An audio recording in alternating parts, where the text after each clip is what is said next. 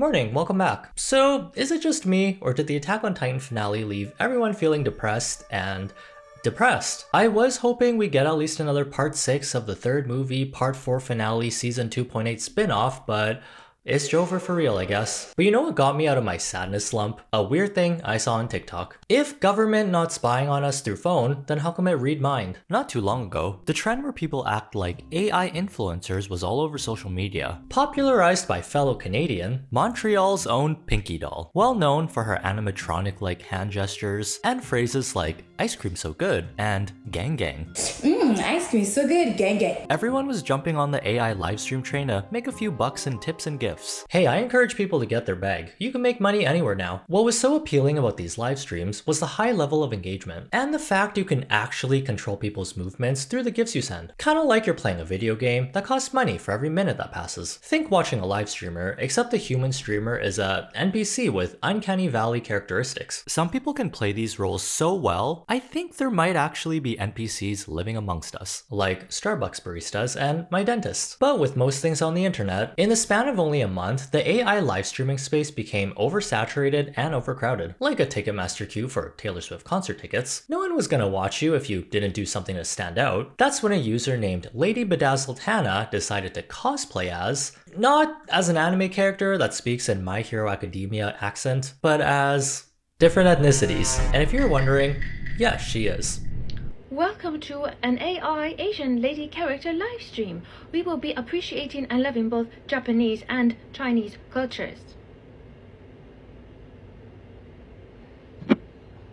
Thank you for the Ramune drink. This marble in the top makes it so much more fun. If you've been watching my channel for a while, anyone else getting deja vu circa London 2018? Okay, before jumping to any conclusions, maybe she's mixed, like that accent she was trying to do. James, what was that? Thank you for the silk.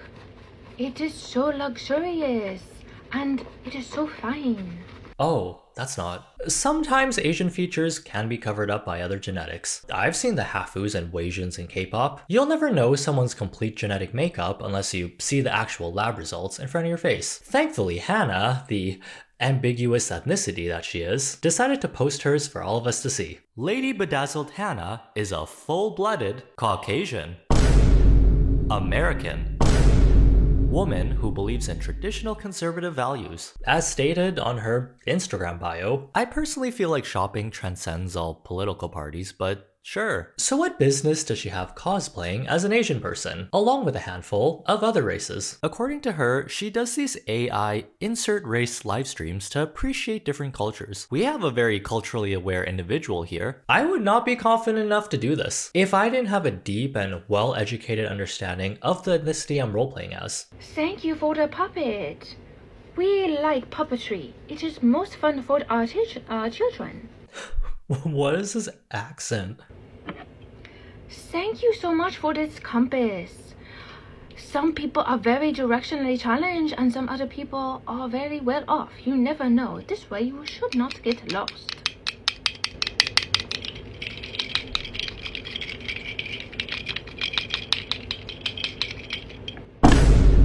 That was not soothing. Did she say directionally challenged? That's an interesting...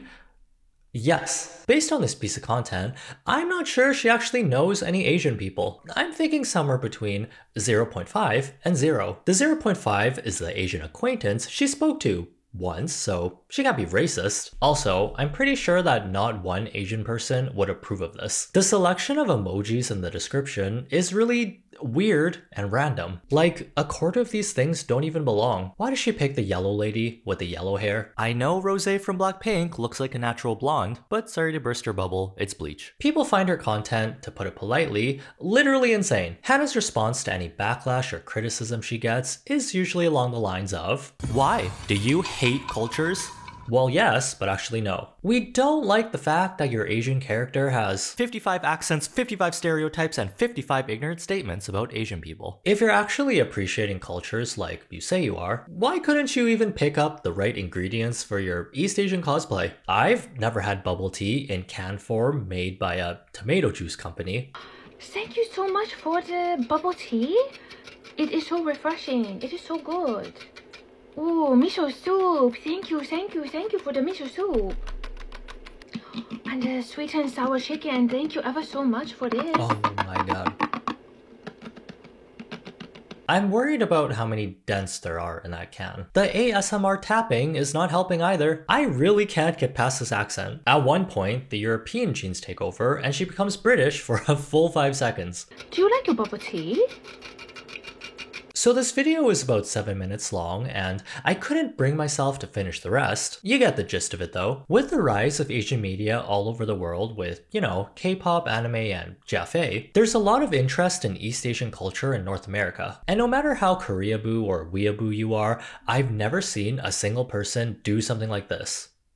And we should keep it that way. She's also done a Native American cosplay, with the full-on outfit and the indigenous Barbie on display while LARPing in the forest.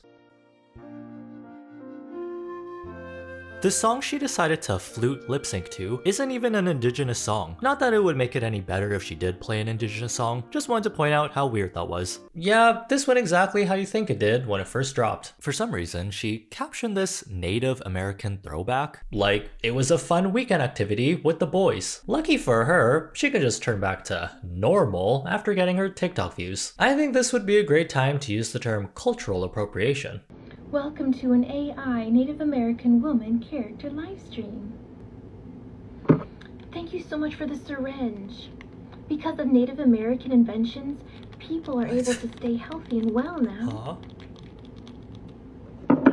Okay, me when I lie. She's appreciating culture so much, she's making up facts to make everyone look better. So thoughtful. I'm really not sure who's watching these. Where did 31,000 likes come from? It's not my place to speak on how other races should feel, but I am assuming a lot of you feel like this. Welcome to Native TikTok's Auntie Fight Club. Pow pow, begin. Last but not least, she finishes off with an African lady AI livestream. Her accent is gonna go through more character development than a 2,000 episode anime series. Welcome to an AI African lady character livestream. Why, thank you for the crocodile. If you respect them, they will respect you. We have lots of them around here. You are most kind to send in this book about our country. Let me show it to you. It is so fascinating.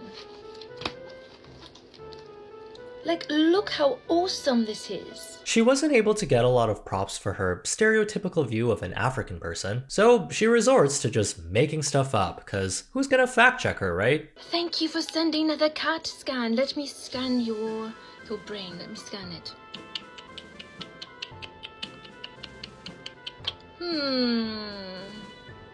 It looks like it is actually quite well. Thank you for sending the skewered meat. Did you have any dinner? No? Well, let me share it with you. Thank you for the Congo drums. We love our drums. Such unique and beautiful instruments. Oh, not the baby formula Congos. All that tapping in air is gonna make that baby so burpy. I really hate that the bar for my expectations of people is so low that I'm thinking, well, at least she didn't paint her skin a different color or pull her eyes back. Still, this is pretty bad. So genuinely curious, what's the inspiration for this? I think there is a lot of uniqueness and beauty in Black culture, and I live around a large percentage of Black people. Okay, but did you ask if they're okay with you cosplaying as them? Let's ask the audience. What do you guys think here? Cause I'm not the only one affected. She definitely knows what she's doing. I'd say most of her views and comments are coming from people that are criticizing her. There's a form of content on the internet called rage baiting or rage farming, where someone will do or talk about something really controversial to create a lot of engagement on their content so they end up in the algorithm. Even if they don't believe the things that they're saying, it's a formula that does work to an extent. Her AI cosplays where she's pretending to be a race she's clearly not are some of her most viewed videos. Definitely feels like she's disguising her true intentions under the fact that she's not being aggressively racist, she's just showing her appreciation and love for different cultures. And if you're offended, she respectfully disagrees with your offense.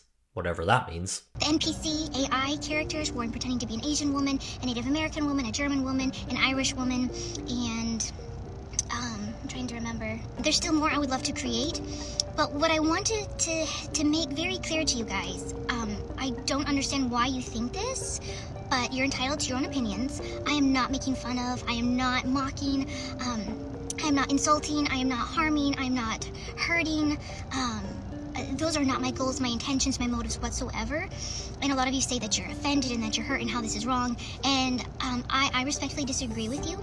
That's a new one. When your actions hurt other people, just Uno reverse card and disagree with them. Works like a charm. But guys, she's done Irish, British, and German too. She's not only doing the minority groups in America. Hannah does stick to her roots, especially her Russian side.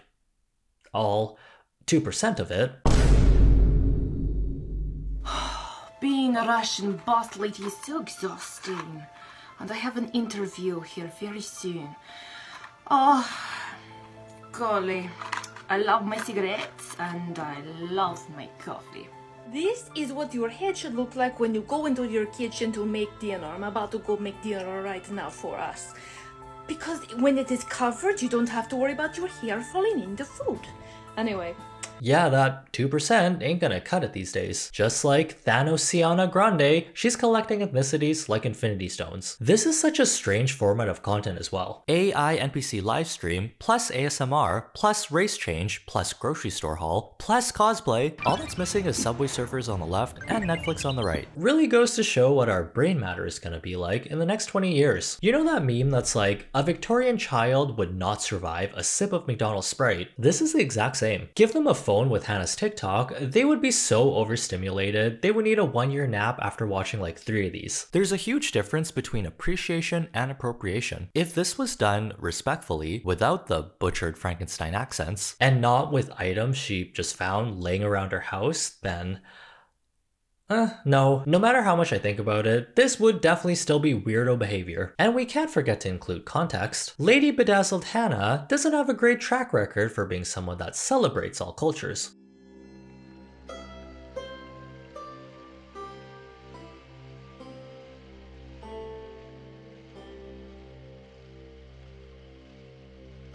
Some people could argue maybe she's changed. Maybe these tweets are decades old and people just dug them up. Nope, these are very fresh and recent. Oh, and look, a new unhinged take just dropped. She goes on a tangent where she claims people of color get special treatment because of the color of their skin, and the usual, well, if they can do it, why can't I? Oh boy.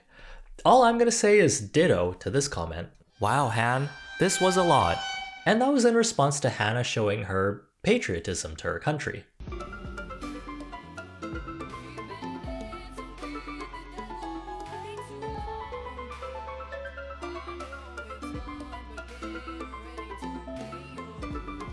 Not really sure what we're trying to prove here, but according to Hannah, it's just the tip of the iceberg. Speaking of icebergs, there's a Reddit iceberg of all the problematic things she's allegedly done in the past. And according to this list, we've only covered the things at the top. Not gonna lie, the dream job of being a cashier at Walmart, then fired from Walmart, has piqued my interest. But I was not prepared to do an entire deep dive today, maybe another time when I'm feeling a little goofy and crazy. For people who genuinely think Lady Bedazzled Hannah is just a lover of different cultures, you might want to find someone else to watch. That's the beauty of the internet, you got choices. So, what did we learn today? When you see an AI cosplay of someone pretending to be another race that they are not, scroll past, put your phone down and do not engage. I've covered quite a handful of race-changing situations and they're always very strange. Most of the time, it does stem from people looking for attention, no matter the cost, because they will do anything. Then again, cleaning yourself up, posting videos of your face on a video sharing platform weekly could also be called attention-seeking behavior. So who am I to judge? Actually, I automatically got permission to side-eye this lady when she called a bag of tortillas egg rolls. Oh, these are so good. Thank you for the egg rolls.